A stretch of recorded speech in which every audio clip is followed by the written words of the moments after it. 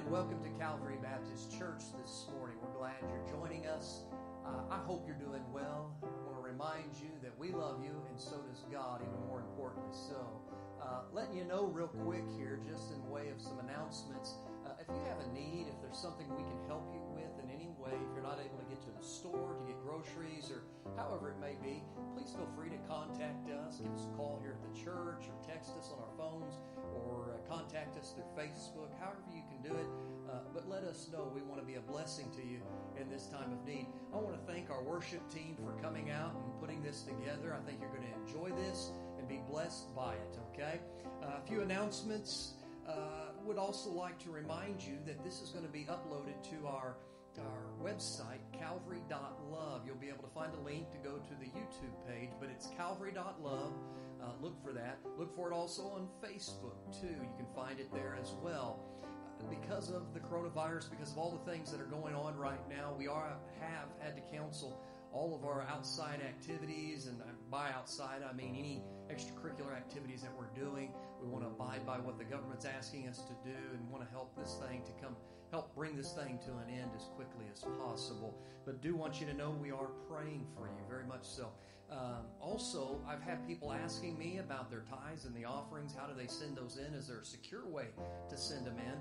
We have got a post office box now for our church. It's P.O. Box 6496 in Siloam Springs, Arkansas, 72761. That's P.O. Box 6496, Siloam Springs, Arkansas, 72761.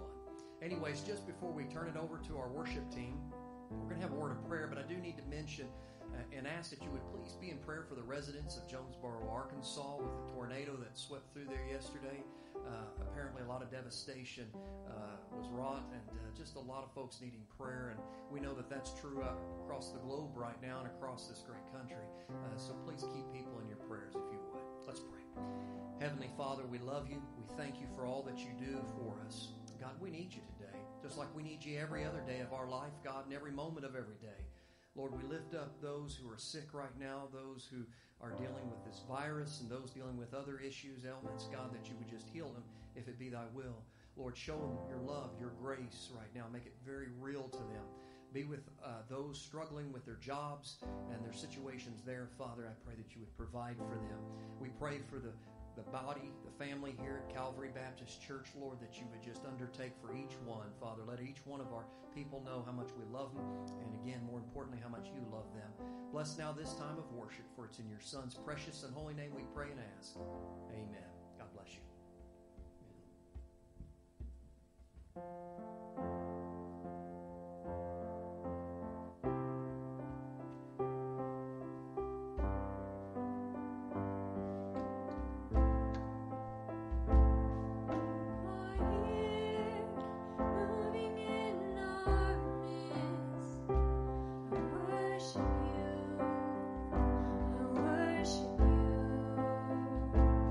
You are here working in this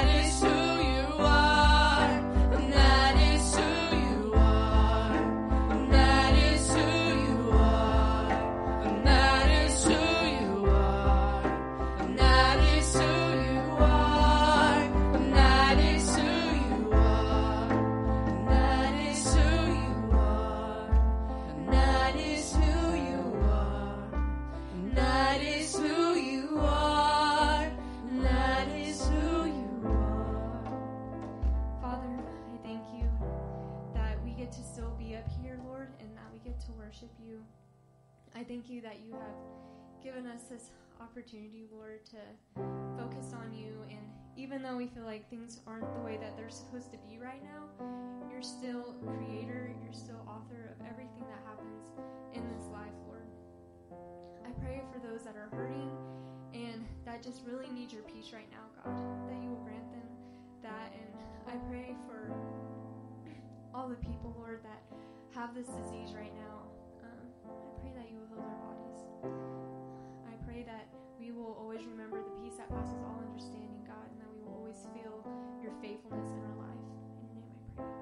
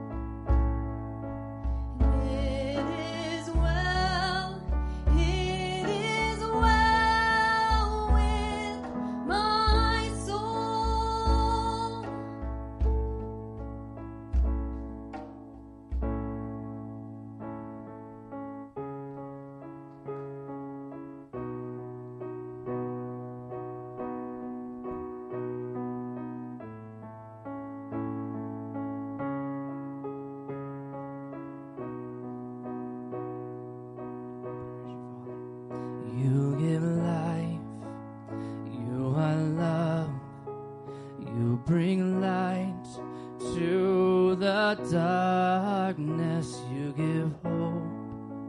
You restore every heart that is broken. And great are you, Lord. It's your breath in our lungs, so we pour out our praise. We pour out our praise. It's your breath in our lungs, so we pour out our praise to you, holy God. And great are you, Lord. You give life. You are love. You bring light to the darkness. You give hope.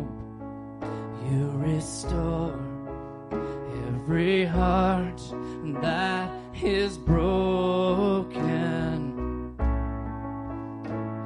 And great are you, Lord. And great are you, Lord. Yes, your breath in our lungs, so we pour out our praise. We pour out our praise. It's your breath in our lungs, so we pour out our praise to you only, God. And great are you, Lord. Oh, and great are you, Lord. And all the earth will shout your praise. Our hearts will sing, and these bones will sing. And great are you, Lord. And all the earth will shout your praise. Our hearts will cry, and these bones will sing. And great are you, Lord. Oh, it's your breath in our lungs, so we pour out our praise. We pour out our praise. It's your breath in our lungs, so we pour out our praise. We pour out our praise. It's your breath in our lungs, so we pour out our praise to you only, God. And great are you, Lord. Oh, and great are you, Lord. Let's sing it one more time. It's your breath. It's your breath in our lungs, so we pour out our praise. We pour out our praise. It's your breath in our lungs, so we pour out our praise to you only, God. And great are you, Lord.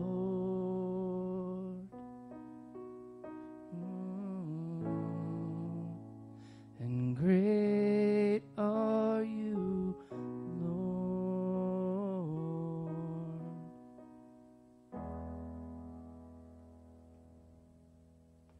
Welcome to our Sunday morning message. It is March the 29th, 2020. I have to check my computer and my calendar just to be sure, because days are starting to kind of get mixed up a little bit. We've been thrown off our game and everything's changed so much. I'm having to remind myself what day it is. That's awful, isn't it? Hey, listen, we're praying for you. I hope you are doing well out there. If there's a need you have, if you need to pray with someone, if you need help in some way, in a way that we can help you, please get a hold of us at our office, or contact us, text me, or send us a Facebook message. I am excited to say that you can now go to our Calvary Baptist Church website, which is calvary.love. There's no .com on the end of it, no .org or any of that. It's just calvary.love. And there is a link to our YouTube site where you can watch these messages. Also, you can find them on Facebook. And so I want to encourage you to check them both out. We're playing around with it a little bit. We're learning as we go. I think sometimes people expect you to be a George Lucas or a Steven Spielberg when you get into doing these things. And I promise you, we are not, okay? I'm just a pastor. And so we're doing our best. Appreciate your patience. Appreciate you hanging in there with us. Please keep praying for people as the cases seem to keep growing in our area here in Oklahoma and Arkansas. We still have to kind of recommit to abiding by the governor's wishes and the president's wishes as far as how we're meeting and keeping it under 10 people. And so that's why we're still doing these video messages. But anyways, I believe with all my heart, folks, that even though we're out of our game, even though we're out of our kind of out of our comfort zone, God's going to use this some way to be a blessing when this is all said and done. And we will come back stronger for it. And so let me encourage you, don't get discouraged. Call people, check on folks, make sure everybody's doing well, stay in touch. I think this is an opportunity. It reminds us how important the body of Christ is. So when we do and are able to meet together, remember, it's not the church building that is the body of Christ or the church. That's just the building the church meets in. And so it really reminds us of how important the body is and how important the real church is. And so let me remind you of that, okay? Let's have a word of prayer before we get started. Heavenly Father, we thank you for this day. I thank you for all that you do and all that you have done and your faithfulness, even in dark times and stressful times.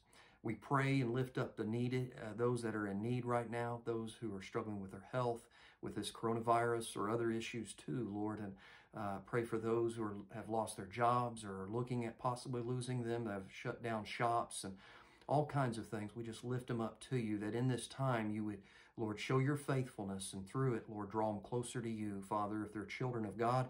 And if they're not, if they're unbelievers, I pray that using this, Lord, you would use this as an opportunity to bring them to know Jesus Christ. Father, please bless this message, God. Lord, I know it's over video, but we're not in person. But Lord, I pray, God, that you would push all that aside and still use it to be a blessing to reach our people and to be an encouragement to them. Feed them with what they need today. Lord, I thank you for what you do. I thank you for allowing us this opportunity to still stay in touch with one another. We praise you in Jesus' name. Amen. I want to read to you this morning from John chapter 18, verse 33 through 40. That's going to be our passage today. We're talking about the road to Calvary leads to absolute truth. And we're dealing with the situation where Jesus is standing before Pilate, okay? And so as we read that passage, it says in John 18:33, then Pilate entered into the judgment hall again, and he called Jesus. And he said unto him, art thou the king of the Jews? Jesus answered him, sayest thou this of thyself, or did others tell it to thee of me?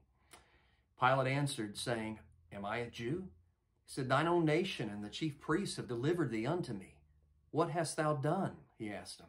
And Jesus answered, my kingdom's not of this world. If my kingdom were of this world, then would my servants fight, that I should not be delivered to the Jews. But now is my kingdom not from hence. Pilate therefore said unto him, art thou a king then? Jesus answered, thou sayest that I am a king. To this end was I born, and for this cause came I into this world, that I should bear witness unto the truth. Every one that is of truth heareth my voice. Pilate saith unto him, and this is what I want you to pay close attention to, what is truth? And when he had said this, he went out again unto the Jews, and saith unto them, I find in him no fault at all.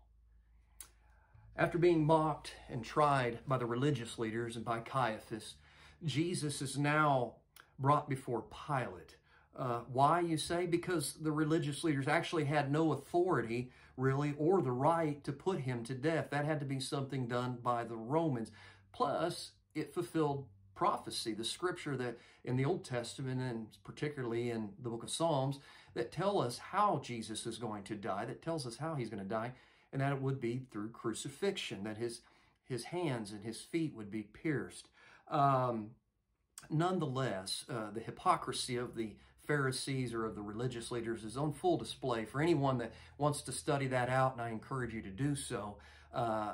When it comes time, though, after they're done trying Jesus, and I say that with all kind of, with all sarcastic meaning, all the sarcastic meaning that I can muster, when they're done trying him, they pass the baton off to Pilate to finish things up. Now, Pilate normally lived in Caesarea, but because of the Passover and the large number of Jews at this particular time in attendance, he came to Jerusalem to keep the peace. Pilate was someone who already had difficulties with the Jews. When he was first brought in as governor, he came in with a heavy hand. didn't garner him any favor. In fact, it caused him problems in Rome as the Jews complained about him. And so you can understand that naturally Pilate didn't want anything really to do with this case. He saw this for what it was, a mock trial. In fact, the Bible tells us that Pilate knew that it was for envy that the Jews had brought Jesus before him. Well, that brings us to our message this morning, actually. As we continue down the road to Calvary, we find an interesting question that is posed here in our passage. In fact, it's said in verse 38. You might say even that it's the perfect question for the cynical age in which we live today. Pilate, the Roman governor, placed over the province of Judea, sarcastically asked Jesus, "What is truth?" Jesus said that he had come to bear witness, of the truth. Pilate simply said, "What is truth?" Wow. How ironic is it that he was standing not only in the presence of the one who would create all things that are true, but who was and is the very embodiment of truth today, that being Jesus Christ. The Bible says in John 14:6, Jesus himself said, "I am the way, the truth, and the life. No man comes unto the Father but by me." John 1:17, we're reminded that the law came by Moses, but grace and truth came through Jesus Christ. But you know, truth is an important thing. We all agree with that. But today, as one research study shows us, many Americans, in fact, see truth as being relative and circumstantial. In fact, 2 national surveys were conducted by the Barna Research Group, one amongst adults and one amongst teenagers. And people were asked if they believe that there are moral absolutes that are unchanging, or did they believe that moral truth is relative to our circumstances? In other words, based on how we feel, based on what we're dealing with at that particular time. This may surprise you, it may not, but by a 3-to-1 margin, that is 64% to 22%, adults said truth is always relative to the person and to their situation. Can you believe that? It's always relative to the person and to their situation. The perspective was even more lopsided amongst teenagers, that being 83% of whom said moral truth depends on our circumstances. 6%, only 6% said that moral truth is absolute. In other words, it's hard, fast, you can bank on it, you can count on it. Only 8% of our young people said, "Hey, look, we've got something out there that we can set a watch to," right? You say, why is that important, Brother Wes? Why, Pastor? Why talk about that in this time of Easter and as we're getting ready for the Easter season? I don't know. Ask a math teacher, rather, who right now is doing this by video, but doing it nonetheless, trying to teach a child that 2 + 2 = 4. Ask the policeman who pulls you over for speeding, did that sign really mean no greater than 65, right? Ask them. Ask a parent who's trying to teach their child right from wrong. What about this? Ask an unbeliever who thinks that all religions are true and all roads lead to heaven. Maybe ask Pilate, if it were possible, who tried to hide from it when Jesus stood before him, or more accurately, as the governor himself stood before the King of Kings. Ask him, is truth that important? I think if he were able to tell you today, he would say absolutely. Absolute truth is absolutely important, my friends. This morning, I simply want us to remember that truth is not an element or factor that we can afford to ignore in any part of our life. Early on, and me being one of them, when they first started talking about this coronavirus, I kind of thought it would be something, and I don't mean to delineate any of these other viruses that have been passed around over the years, but H1N1 or the swine flu and all these other things, they cause quite a bit of havoc, but boy, nothing like this coronavirus has. So I kind of was a bit dismissive at first, like a lot of other people. I hate to admit it, but I was. How important is it to know the truth today? If you were to ask people that are in hospital having a problem, struggling to breathe because they contracted this horrible virus. Truth is very important for every part of our life, especially, and I want you to catch this too, for our spiritual life.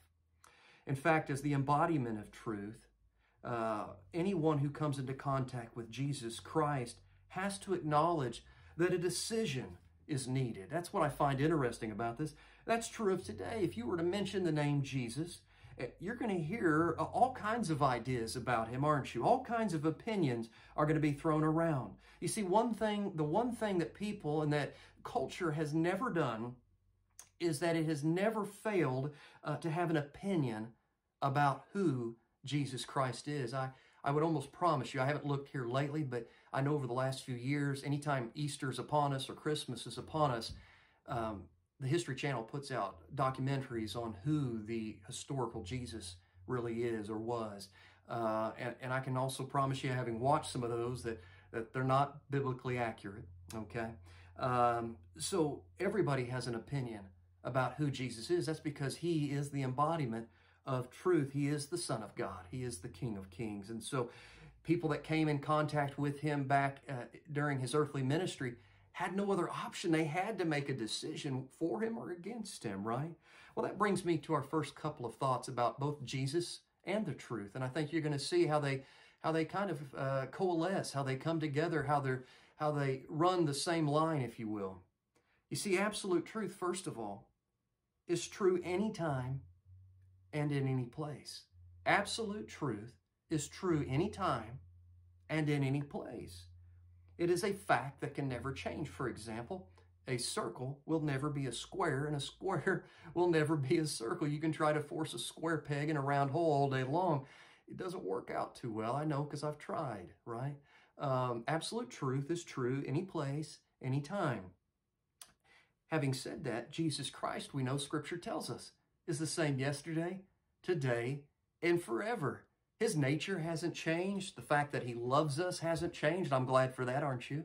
His promises to be with us, to supply our every need, they haven't changed either because he hasn't changed. He is the same yesterday, today, and forever. Likewise, the Bible says that he is holy, holy, holy is the Lord God Almighty. That's what we find in Isaiah chapter 6. His nature is holy, perfection, sinless perfection. That has not changed. I want you to know that as well, my friend. Second, we see this. Absolute truth is always discovered. It is not invented. Always discovered, not invented. It kind of reminds me about Sir Isaac Newton. You see, Sir Isaac Newton, the old story goes that he was sitting under an apple tree, an apple fell out, hit him on the head, and from that led to this desire to study gravity. Now, again, it's been a long time since I've read the science books, folks, but nonetheless, I'll just say it like this, and this is very true. Sir Isaac Newton did not invent the law of gravity. He simply discovered it. In fact, he discovered something that God alone created, right? And I say that to say this. We do not invent God. We only discover him. I know that there are some people that believe in their heart and their mind that, yeah, they try to fathom up a God to serve and to worship. And there are people that are atheists today who say that we Christians have done that, to use God like a crutch, that there's no such thing as a God and or Jesus Christ, and that we use him as a crutch. Can I just remind you, friend, we don't invent God. We simply discovered him. I discovered him when I was 9 years of age, or rather discovered that I could have a relationship with him through his son, Jesus Christ. I was raised, thankfully, in a Christian family. That's not said of everybody, I know, but I discovered who God was, and I'm thankful for that. In fact, the truth is this: Jesus said no one comes unto the Father unless he draws them through his Holy Spirit, through his word. We know that's how he does it. But no man comes unto the Father unless he draws them. We don't invent God. We only discover him. We discover him because he makes himself known to us through his Son, Jesus Christ, through his Holy Spirit, and through his written word. Absolute truth is discovered. It's not invented. Absolute truth is not absolute, truth that is not absolute is not truth at all. Let me say it again. Truth that is not absolute is not truth at all. If you subtract anything and add fiction to fact, to any perspective, then you cannot take that as a whole and say that is absolutely true. No, it's not, because you got a part of it, even if it's 0.1%, that is not factual. It's not true. It's not legitimate. And I say that because we are also reminded that Jesus Christ is either who he said he is, did what he said he would do, or he is not. He is either who he said he was and is, and did what he said he would do, or he is not. Folks, when it comes to Jesus, we are not left the option of standing on the fence. We are not given the option of being somewhere in the middle, and I think that's where a lot of people would like to think they are, right? And we're going to get to that in a bit, but I've always liked what C.S. Lewis said about this issue. His explanation was this. He said, a man who was merely a man and said the sort of things that Jesus said wouldn't be a great moral teacher. He would either be a lunatic on the level with a man who says he's a poached egg, or else he would be the devil of hell. He said, you have to make your choice. Either this was and is the Son of God, or else a madman, or something worse. You don't have the option, friend, of standing in the middle, right? Absolute truth, or truth that is not absolute, is not truth at all. Fourth, absolute truth is not governed by man's opinions. You got an opinion? We all have them, don't we? A good friend of mine used to say, everybody has opinions. Opinions are kind of like armpits. At least we all have at least two of them, and sometimes they stink, right? I've had a few of those opinions, I mean. You see, it really didn't matter what Pilate thought about Jesus, did it? It really didn't matter what the Jews even thought about Jesus. Can I tell you something today? And I don't mean this again to be harsh. If you're watching this, it really, in the end, does not matter what somebody out there in your world thinks about it, or somebody watching this video thinks about him. By that I mean this, that he will be who he is regardless of our opinions. He will come back one day, by the way, regardless of our opinions. You see, Pilate's opinion, the Jews' opinion, could not change the fact that Jesus is the Son of God and that he was going to die on the cross for our sins. I think a couple of different times and occasions throughout the ministry of Christ, I think Satan tried to step in and use different people, circumstances to stop that from happening. But Pilate couldn't stop it. The Jews couldn't stop it, right? In fact, they were rooting for it. The Jews were, that is. Pilate wanted nothing to do with it.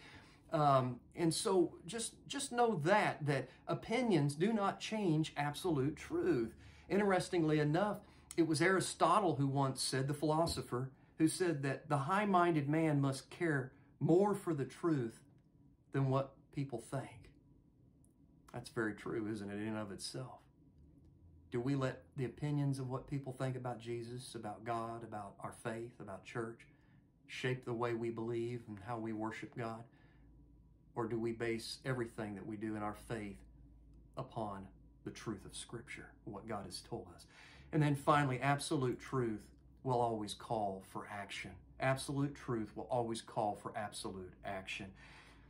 Folks, the truth is, regarding Jesus, I find it intriguing that Pilate is questioning whether or not Jesus is really a king. Jesus answering, or rather, in verse 33, Pilate entered into the judgment hall again and called Jesus and said unto him, Art thou the king of the Jews? He asked. Jesus said, Sayest thou this of thyself? Or did others tell it of thee, of me? In other words, he's wanting to know, are you really interested in this, Pilate? Now, he knows already, but he's probing him, isn't he? He's getting to his heart. Pilate, do you really care about this truth, or no? Are you just asking me because someone has told you this? Pilate answered, he said, Am I a Jew? Thine own nation and chief priests have delivered thee unto me. What hast thou done? He said, Look, I'm not a Jewish person. I'm a Roman. Your own people delivered you, so what's the charge here? Jesus answered, My kingdom is not of this world. If my kingdom were of this world, then would my servants fight, that I should not be delivered to the Jews. But now is my kingdom not from hence. Pilate answered, therefore said unto him, Art thou a king then? Tell me. Jesus answered, Thou sayest that I am a king. To this end was I born, and for this cause came I into this world, that I should bear witness unto the truth. Every one that is of the truth heareth my voice. Friends, he presents to him very honestly two things here, two principles. One, that he is king, and two, that he is truth. That he is king and that he is truth. I find it intriguing because as the King of Kings, as absolute truth, you and I have a choice in our life, don't we, with Jesus? We have this choice, not to stand in the middle, but we choose either to submit to him, we choose either to believe in him or to reject him. We choose either to bow before him and to worship him, or to turn our backs and walk away and worship ourselves or something else, right? We choose to either set the clock of our life by him or to ignore him altogether. We can either submit to him, bow before him, and submit our life to his reign and to his kingship in our heart. Or know this, one day we will be judged by him. It's very serious. See, because Jesus is truth, and because truth always demands some kind of response or decision, let me quickly show you a couple of mistakes, a couple of things that came across Pilate here, and a couple of mistakes he made in responding to Jesus. As we know, he asks, he says, what is truth? What is really truth? Right? Very cynical attitude, a very cynical way of approaching life. 4 mistakes quickly and we'll be done. Number 1, Pilate knew the truth and thought that he could hide from it, thought he could escape it, didn't he? You say, what are you talking about? On 3 different occasions, the Bible tells us that he knew that it was for envy they had delivered him. Scripture says, I am innocent. Pilate said this, I am innocent of the blood of this just person. And it also says, I have found no cause of death in him. Even his wife said, hey, listen, I've had bad dreams about this man, have nothing to do with this just man. So Pilate knew the truth that Jesus was innocent, didn't he? And so he knew that there was something more to this whole thing. He should have, at least. I think he did, because you can see that in him, right? But he thought somehow, I can hide from that, right? He knew the truth. Do you know, Paul tells us that we of all men, all people born into this world, there's nobody out there that is without excuse, because we have been created to have, we have a conscience, and we also see creation around us. In Romans 1:20, he talks about that, right? That we are without excuse there, folks. So Pilate made the mistake. He knew the truth, but he thought he could escape it. Pilate also had the opportunity to act upon the truth, but he chose not to. The second mistake he made. We see a struggle that's going on in this guy's life. I do. I'm sure you do too. Every time he goes to the Jews to meet with them, he knows this man is innocent. He knows why they've delivered him. But every time he goes, he's hoping he can do just a little bit more to get off the hook here, to get Jesus off the hook and to get himself off the hook, really, right? Listen, can I just be honest? That same war that raged within Pilate's heart rages within the hearts of every lost person today. Every time they have the opportunity of hearing a message about Jesus Christ, every time they are confronted with the reality that we're sinners, and that if we die in our sin, we're going to a place called hell. The Bible says there's only 2 realities outside of this earth, my friends, and that is heaven or it is hell. 2 places. We didn't always exist, but we will always exist. And that is our souls will, our spirits, right? Either in heaven or in hell. And that is the choice. It's that simple. And you say, what makes the difference, Pastor? A personal relationship with Jesus Christ does. You see, that war, that tug of war rages within the heart of every lost person. I have seen it at work when I'm sitting there preaching. It's the time of the invitation, and you watch people out there and they're gripping the front of the chair in front of them or the pew in front of them, and they won't let go, and you just know God's dealing with them. You feel the Holy Spirit tugging on their heart, but they don't want to go forward. They're too scared of what others think. They're too scared about giving up their sin or about this. And I don't know, all the thoughts, their pride maybe is entered into it. But that tug of war is happening. Pilate knew the truth, but he decided, the worst thing he could have done, he decided not to act on it. And in deciding not to act on it, he acted on it. And we'll see that in a second. You see, Pilate, the third point, tried to excuse himself from the decision by asking the crowd what they would have him do with Jesus. He tries to push it off on the crowd, right? And then by stating that he was washing his hands of this mess. I'm washing my hands of it. This was because of you. I didn't want to do it, but you actually made the decision. I'm just, I'm following orders here, so to speak. Wow. He wanted nothing to do with Jesus. He wanted nothing to do with this decision. He thought somehow I'll remove myself from the situation and I'll place the blame on someone else's shoulders, right? That he somehow would not have to decide. My friend, can I remind you that there is absolutely no possible way that you could ever wash your hands of Jesus Christ. Even if you think that you could stand on the fence, you're wrong. As we already saw, you are wrong. There's just he doesn't leave us with that option. You see, there is no such thing as fence sitting when you're dealing with absolute truth. The Bible tells us that to not accept Jesus is to actually reject him. You see, a lot of people, I think that I don't have anything against Jesus. I just think that there's a lot of ways to heaven, or maybe don't believe in heaven, or think that maybe I'm a good person, so God's got to let me in. I've just never surrendered my life to him. My friend, can I tell you that is the same thing, according to Scripture, as rejecting him. You can look it up later in John 3:17 and 18.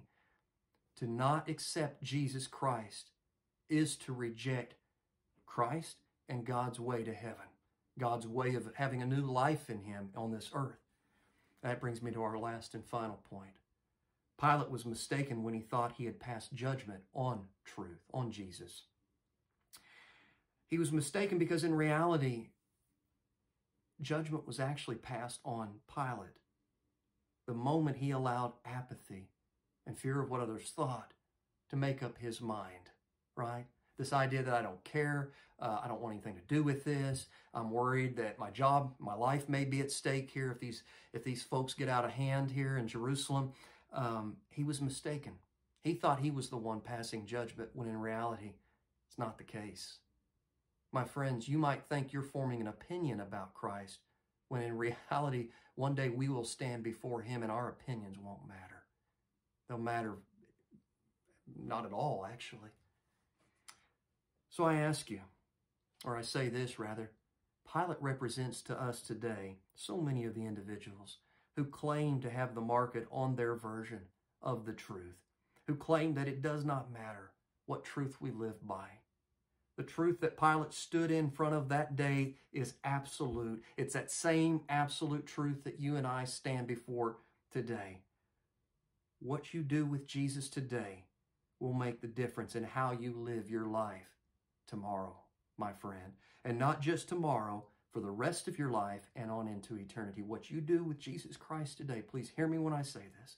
If you continue to ignore him, if you continue to turn your back to him, if you continue to think you can somehow fence sit and that's okay, will affect and impact you for eternity. Please hear me when I say that God loves you. That's why he sent his son to die for you, friend. That's why he was willing to be nailed to an old rugged cross 2,000 years ago. He didn't have to do that. He didn't even have to stand before Pilate and endure the chastening and the scourging that he would endure the mocking of the religious people, or to endure the pain and suffering of being nailed to a cross and hung there throughout that morning, that day. He didn't have to endure any of that. He chose to. The Bible says it was for love and joy, the joy that was set before him. That joy was the love he had for us and has for us and for you too. Can I tell you, friend, or ask you rather, have you accepted absolute truth into your life? Don't be one of these that says, what is truth? Don't go through life like that. Very cynical. You don't have to. I'm not trying to give you a crutch to lean on.